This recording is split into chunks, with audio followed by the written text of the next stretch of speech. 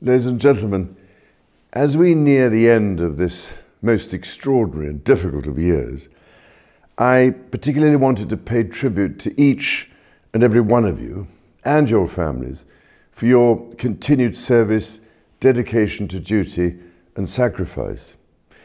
You set us all a remarkable example for which you are owed immense gratitude. The global spread of coronavirus has tested us all in different ways. Indeed, no one has remained unaffected by this pernicious disease. Whilst our medical professionals, key workers and emergency services have been at the forefront of this particular campaign throughout the year, members of our armed forces have remained shoulder to shoulder with them.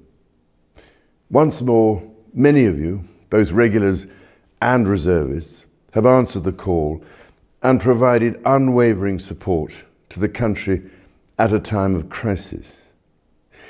I know that this support has taken many forms, such as planning expertise, the delivery of vital PPE, the construction of the Nightingale hospitals, achieved in an unprecedented timescale, the transport of isolated or vulnerable patients, assistance with testing sites, and latterly, vaccine provision.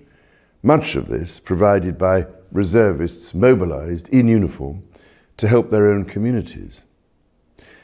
Your efforts, in collaboration with our key workers, have demonstrated the very best of this country in our ability to unite through adversity. Despite all the trials and tribulations faced in the United Kingdom this year, I'm only too aware that you have also managed to continue your routine business through the execution of essential training, operational deployments, and safeguarding the integrity of critical elements of our defence at home and overseas.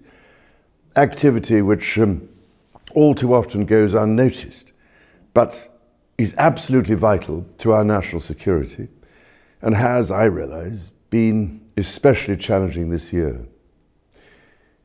In doing all this, I am conscious of the fact that it has in many cases meant longer spells of being separated from your families and extended periods of isolation and deployment.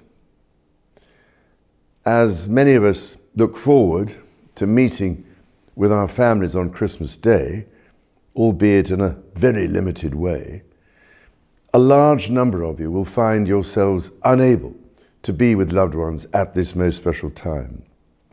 This exemplary commitment to public service is a real hallmark of our armed forces and provides a distinct sense of reassurance to our nation, which is greatly appreciated, I can assure you.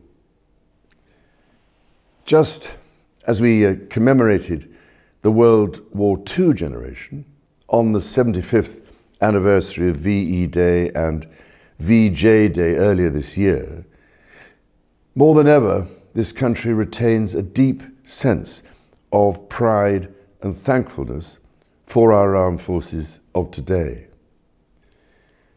To you and your families, wherever you may be, I can only wish you all a very happy Christmas and a safe and healthy New Year.